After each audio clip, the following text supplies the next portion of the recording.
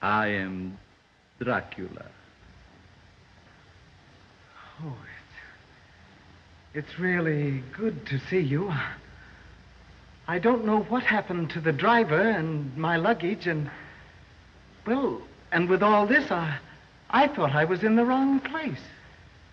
I bid you welcome. This is the story of Dracula, the Transylvanian terror, the nobleman Nosferatu. Adapted for the screen numerous times, all based to some extent on the 1897 novel by Bram Stoker, there's arguably no more influential a take than Universal Pictures' 1931 version.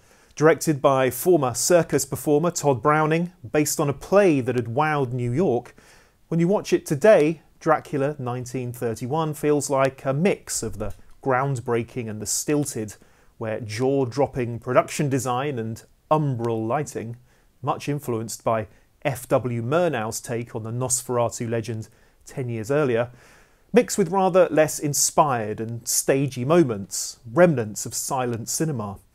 But for most of the 85-minute running time, one thing never fails to captivate and bewitch: Dracul himself. There are far worse things waiting man than death. Performed with barely concealed glee by the man who had played the Count on Broadway, 48-year-old Hungarian-American Bela Blasko, better known as Bela Lugosi. Picture Dracula in your head and it's likely not Gary Oldman or Frank Langella or even Christopher Lee that you imagine. Even if you don't realise it, it's probably Lugosi.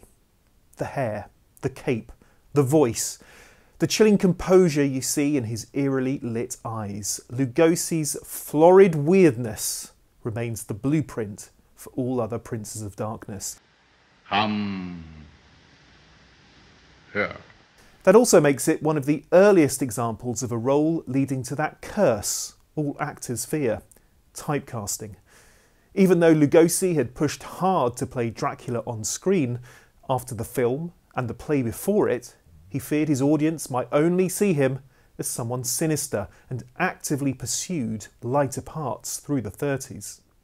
But with that accent and that stare, Gothic horror proved a natural, if sometimes frustrating, home, and frequent pairings with Universal's other monster star Boris Karloff soon followed. Check out Tim Burton's glorious 1994 biopic of low-budget film legend Ed Wood to see how Lugosi's life and career came to an end in the 50s, final years unbefitting such an iconic performer. It reminds me of the broken battlements of my own castle in Transylvania. Oh, Lucy, you're so romantic. Laugh all you like. I think he's fascinating. But in 1931, all that was still to come. I like to watch Dracula imagining I'm one of those audience members of the era, seeing things that are now so familiar to us unfold for the first time.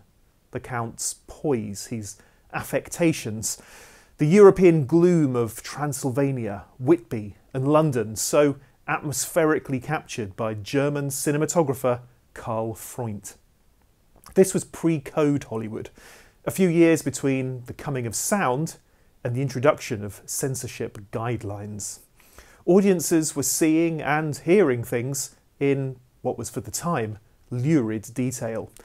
As a result, Dracula, released cheekily on Valentine's Day 1931, was not just a much-needed hit for Universal, but the beginning of their celebrated run of horror movies.